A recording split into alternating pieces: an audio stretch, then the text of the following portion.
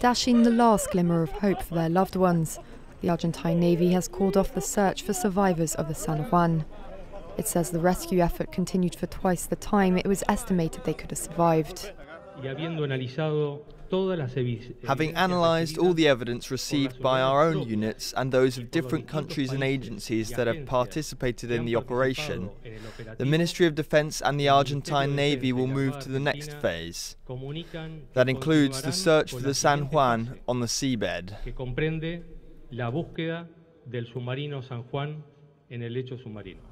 An international armada of rescue ships and aircraft has been hunting for the submarine since it went missing over 2 weeks ago, covering more than 1 million nautical miles in the South Atlantic.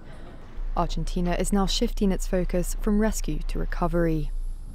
A 1980s German-built sub, the San Juan was refitted in 2014. In its final communication, the captain reported a short circuit due to water entering the snorkel, but said the incident had been contained. 3 hours later, an explosion was detected nearby.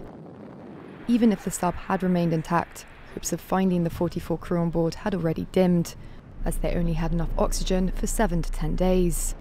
But families have criticised the Navy's handling of the disappearance, because it initially failed to mention the problem reported by the vessel.